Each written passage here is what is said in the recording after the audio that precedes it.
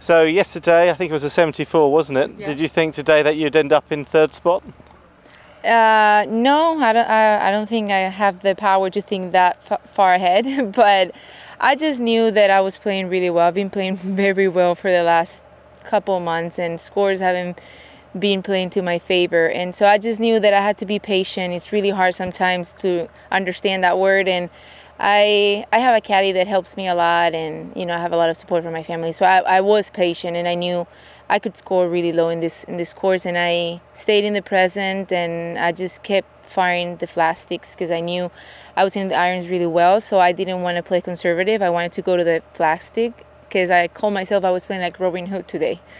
So I just had fun, and I stayed in the present, and I just learned how to focus really hard. It's a course that does give you chances, isn't it? You can go low on this course if you're brave, I guess. Yeah, it's funny. I haven't hit a driver today. One single driver I haven't hit once. I've been hitting a lot of hybrids and 3-woods out. The course is playing totally different than it was playing during the practice rounds or even the first round. It's firming up, so you really don't need, you just have to play strategically. You just have to know where you want to leave your second shot. And it is a course that sometimes playing too aggressive off the tee might cost you, so you just have to be patient off the tee.